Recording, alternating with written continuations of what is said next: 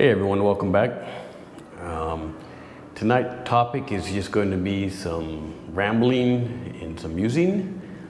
So it's just what's on my mind and what I've been up to. I have been making freeze-dried food like crazy of late. No new video. I'm going to try to get some new content out with doing some puddings. But after this next batch of Alfredo shells and chicken comes out. So I've been stacking that stuff pretty good. I've been increasing my pantry as well. And I got like 150 kilos of rice processed, frozen, bagged, bucketed, and ready to sit for long-term storage. Now I'm going to just keep adding and keep stacking. I'm going to tend not to give a video on things that I've already done, right? So that's where I'm at. So you're not getting a lot of content, but I am still very concerned about food going into the new year. 2023, I think, is going to be an eye-opener for a lot of folks. I mean, I can regurgitate all the stuff I'm reading on the news about the beef and the feed and the food, but I'm almost certain that some of the canned food stuff I'm buying now is made in, the end of 21 and the beginning of 22. Shelf life out to 25 and 24 respectively, whatever, so that's fine. But the harvest globally is still down so bad that I just don't see a lot of manufacturers putting out a lot of stuff. A new trend I've seen is a lot of stuff is coming in plastic bags instead of cans like it used to, and that could be cheaper to produce that way, or or it could be the shortages of the cans or canning capabilities. Either way, I don't mind. It just doesn't stack quite as well, but that's fine. Typically the canned food stuff is consumed either fairly quickly or set aside for long term. So I just want to reiterate real quick before I forget on the topic of food. If you're not stacking food, please stack something. Can of tuna a week, corned beef, a little bit of rice, pasta. Pasta is interesting. I bought a lot of pasta, if you've seen my pantry video. And as I was making some shells this week, I had little black weevils in 4 of the bags, like 50 bags, because I double checked them all afterwards. So, and those were fairly recently bought. So it comes down to just double checking your stuff.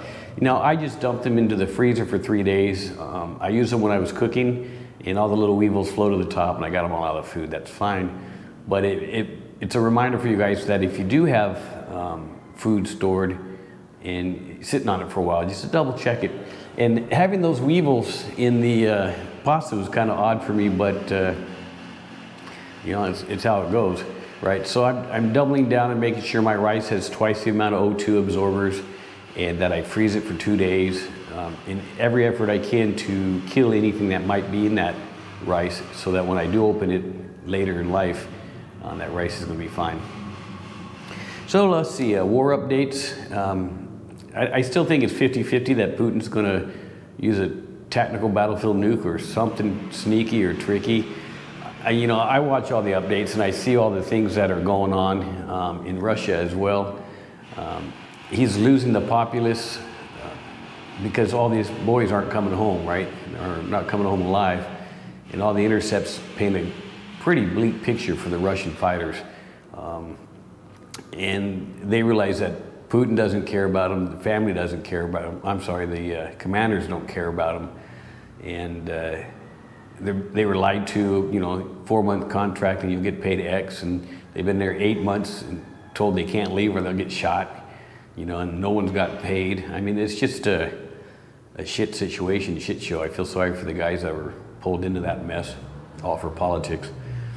But I'm still 50-50 on that's just going to keep escalating, especially now that the Ukrainians have started hitting things within Russia itself more, right? So, I mean, they went after an oil refinery and storage facility yesterday, and they keep escalating it outside of their borders, which I don't blame them because they got invaded by another country. I don't blame them for doing whatever they can. It's just, I know that it's going to be seen as an escalation.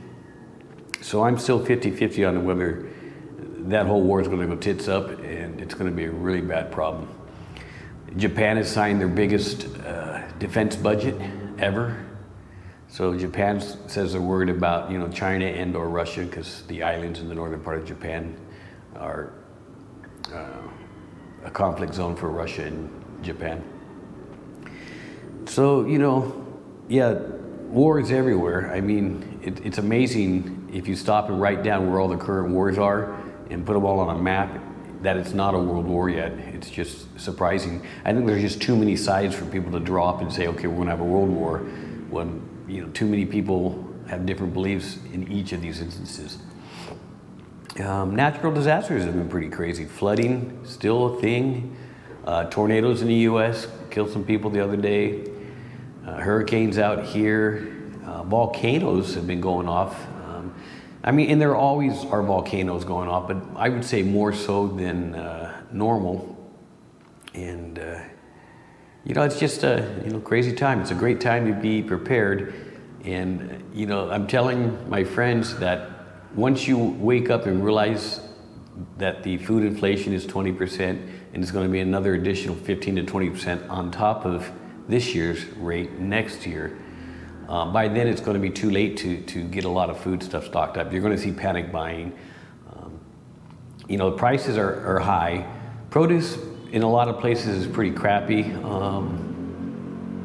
What else is going on? Scarcity. You just can't find some things. You know, and that's true out here in the Philippines as well. You know, I live out in a farming community, and there's still scarcity to some things. So it's a great time to be a prepper. Medical-wise, you know, I had a nurse come out 2 days ago and looked at all my supplies. Was surprised at some of the things I actually had, and she made some great recommendations for additions. Hopefully there will be a video very soon. The same nurse is going to help me. I'm going to try to do an IV drip on myself, something I wanted to learn to do. It's a part of my boosting my skills. It's taken a couple weeks to get it all lined up, but I'm hoping that that's going to come out just fine too. I'm sure I can do it. I've seen her give IVs. I've had many IVs. I just haven't done it hands-on. So, you know, there's a bunch of skills like that, and dressing a chicken. You know, and that here's I'm going to switch real quick. You'd think it would be easy just to go get a chicken.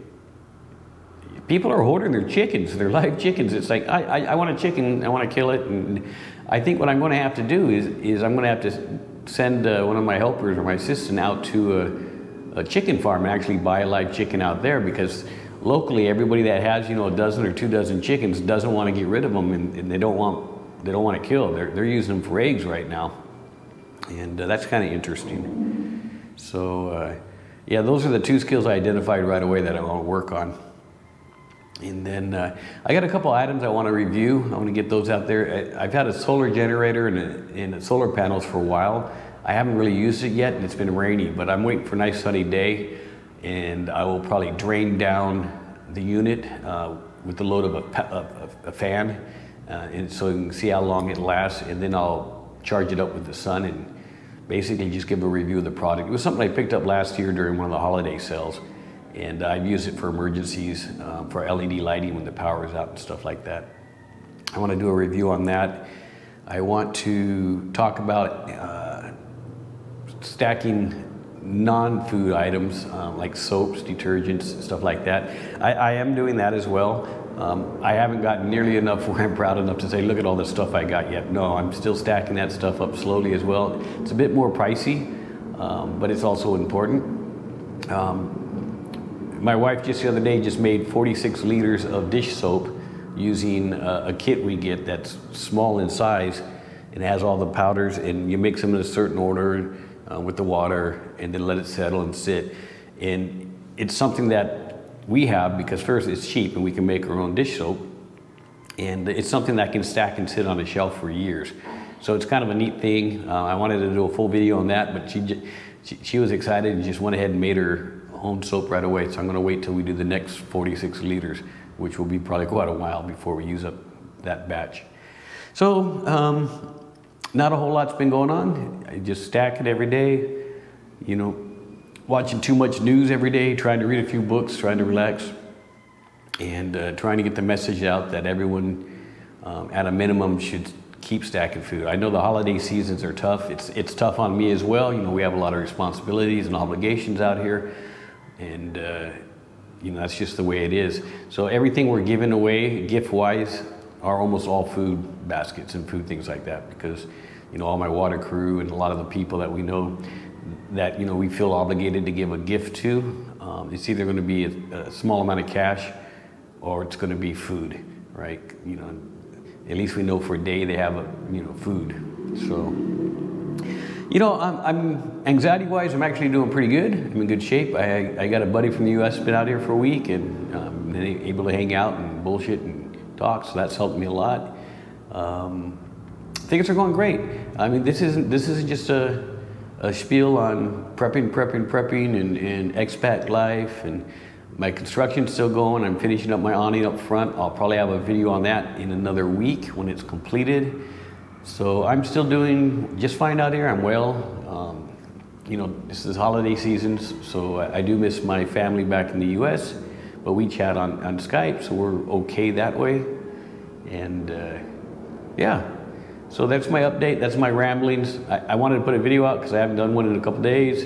And you know, the few fans and subscribers that I do have, most of them are family and friends, so they kind of want to follow along and see what I'm doing. This is what I'm doing. If you're new and you've watched all the way to the end, first of all, thank you. And if you're not subscribed, please subscribe. And if you like these ramblings from an old guy in the Philippines, hit that like button. Do take the time to check out some of my other videos. They're pretty cool. I think so anyways, or I wouldn't keep doing them. And with that, thank you.